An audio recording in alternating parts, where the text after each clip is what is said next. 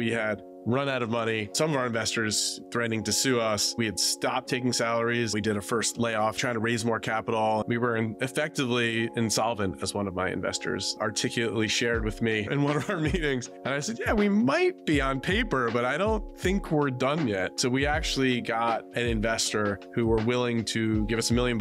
I would be out as CEO. They were going to bring their own person in, and they were going to get a third of the business. I brought it back to my other co-founders, and we all decided, screw that. We don't need their money. We're not going to give them a third of our company. We're onto something here. We can each individually deal with the pain of not taking a salary. We came up with this mantra: instead of trying to raise capital, we're going to try to raise revenue. This novel concept of actually trying to make more money than we spent. I love that. Don't raise capital, raise revenue. Everybody thinks the backup plan is raise revenue, and everybody just wants to raise money. It's the worst thing to do, because then you have a completely different amount of guilt on your hands.